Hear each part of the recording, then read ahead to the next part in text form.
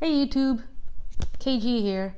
I haven't posted in a while. I went to New York for a few days and I have been fishing mostly for bluegill at Echo Park, and it's been a lot of fun, but I just haven't been bringing the camera. It's just been a couple hours after work, but I decided that it's been a while, and so I should probably get on it. It's kind of late in the day. I've actually already worked, already fished, got a load of laundry in, and so I didn't want to like make up my face again, so I've got glasses, and this is sort of my evening look. So I wanted to make a little bit more of a formal how-to video because I've kind of figured out the bluegill pattern at Echo Park Lake, and I'm thinking if you're interested in catching your first fish or introducing someone to fish or trying out a lake, Echo Park bluegill is probably one of the most accessible lakes to get to. Bluegill are one of the easiest fish to catch, and night crawlers are the way to go. So with these, with a few essentials, you can actually probably get some fish on at Echo Park, which is the point. Some people might say, like, you know, people often say this is Mystery Lake or this is Lake X because they don't want their spot to be bombarded. I understand that sentiment, but if you're going to be watching an informational how-to video on how to catch the easiest fish in the easiest place, then I'm thinking you might actually appreciate the help, and hopefully the other fishers will be welcoming and glad to receive you.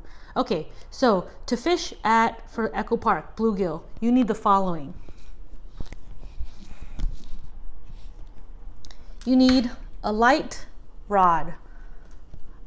This doesn't even say, usually it'll say right here if it's like an ultralight or a medium light or a medium heavy, but this is so cheap, it just says micro sp made in China. All right, this is just a Zebco ultralight micro combo.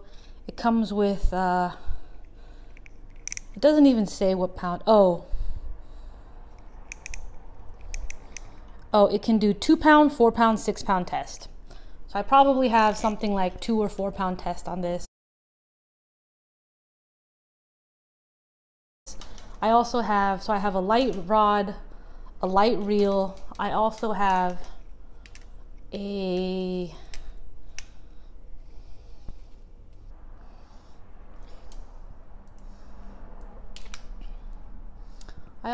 bobber on it, and about 2 feet of leader and a small hook at the end.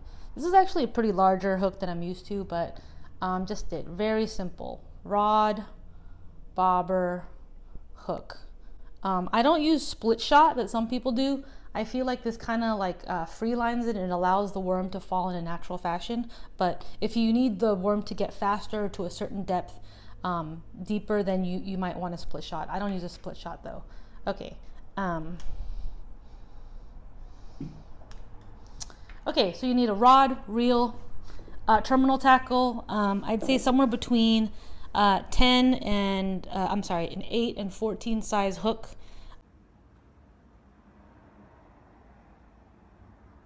Bobbers come in all shapes and sizes.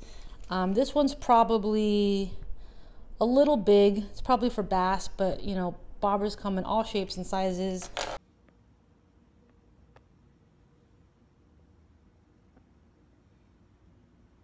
And if you want, again, split shot, but I don't think it's necessary. Okay, also important, night crawlers. Someone pointed out, let's see, Dan F pointed out, you know, hey, it's funny that you're starting with bass and working your way backwards to bluegill when it's like difficulty level is reversed. Excellent observation. Bluegill are so much easier to catch, and although there's like 1,000 different types of lures out there that I've been trying to master and learn, one of the simplest one of them all is just the night crawler, the good old Canadian night crawler. I got this at Walmart for like $3. Walmart also has big red worms, which work okay.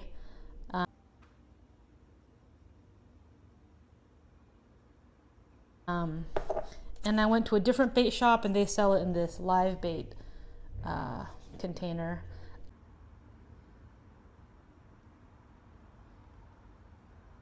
The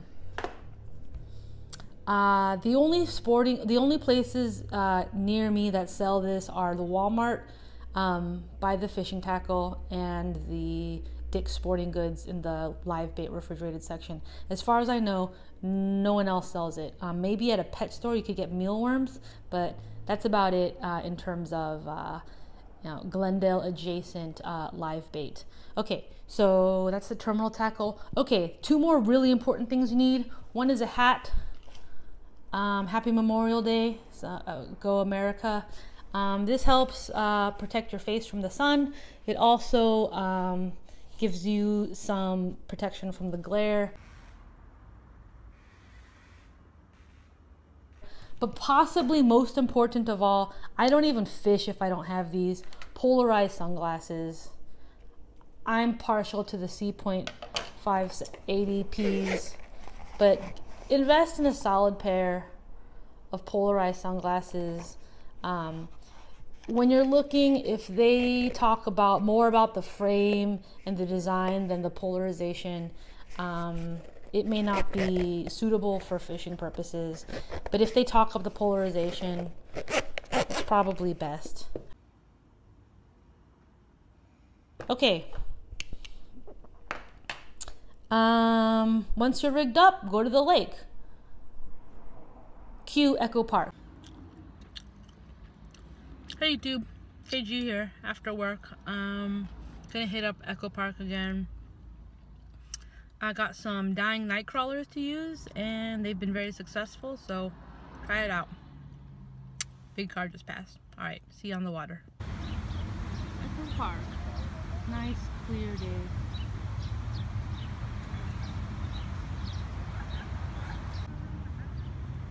Okay, this is one of my favorite spots for the bluegill. I see a bunch of stuff. I can't tell if they're bass or bluegill right now, but there's like, I don't know if it's a school, but there's at least 3 or 4 of them just hanging out. I'm using just straight up Canadian night crawlers that I got like 2 weeks ago from Walmart. I'm gonna use about maybe a third. Gross. It's like intestines are coming out. So I don't know if this is a size 8 hook, but that's the hook. It's bigger than what I used previously, but the bluegill are bigger than the ones I've been going for previously. So, all right, I'm gonna toss this guy out. There's just a bunch of stuff right there.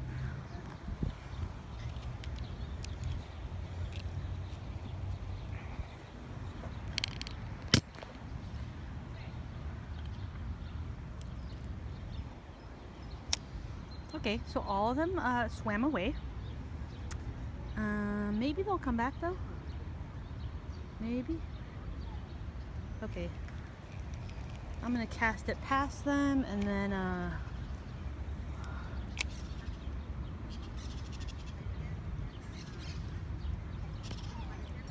got a bite, lost it. Okay, he seems to have told all his friends because all of the school just swam really far away.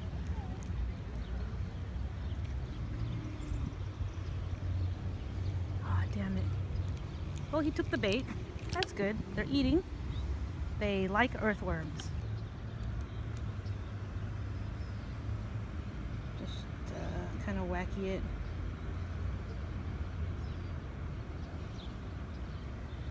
It's a little long for a gill, but maybe we'll just get multiple bites.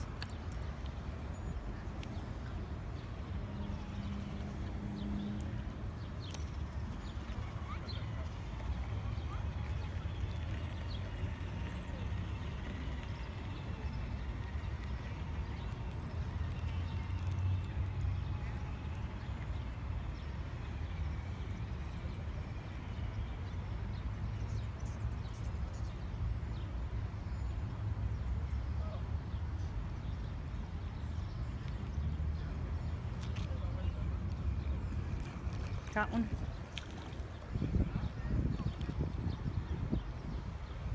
It's a little one, but I got one. Bluegill one for the day.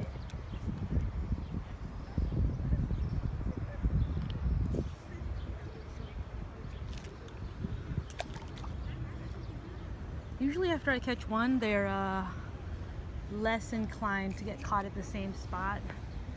So this spot's probably done, but I'll give it another go.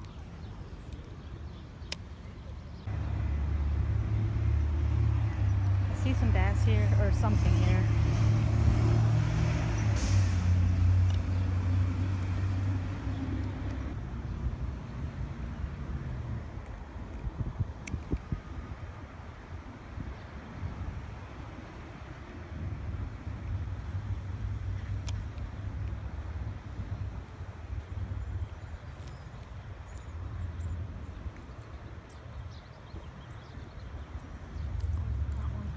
Got one. I think it's a bass. Yeah, it's strong. Nice first bass of the day.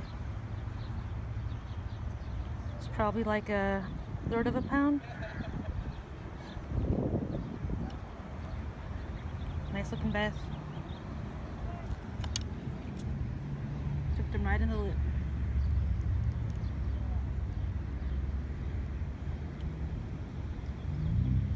Fuck. Okay, dude. Make that hard for yourself. Alright, one bass, one bluegill. Promising day. Another mess of bluegill. Let's see if I can get a bite.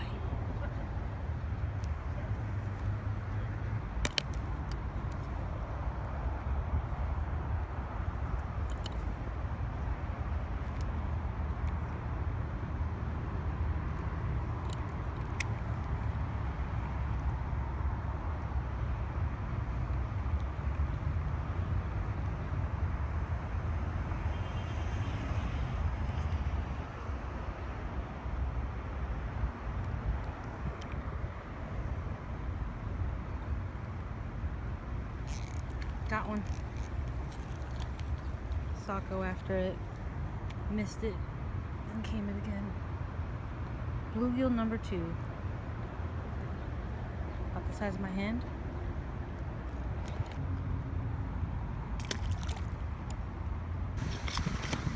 Alright. Whoever's brave enough to go for this guy.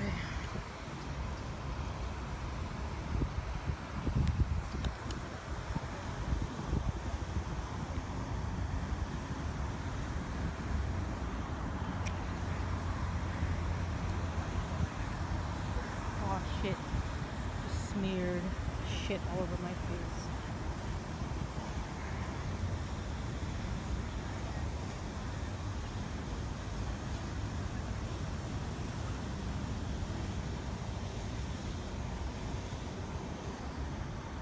Got one. Not a bad size bass.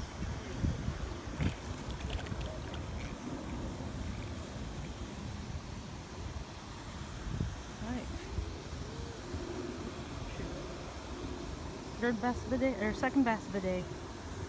Not a bad size. Maybe like half a pound.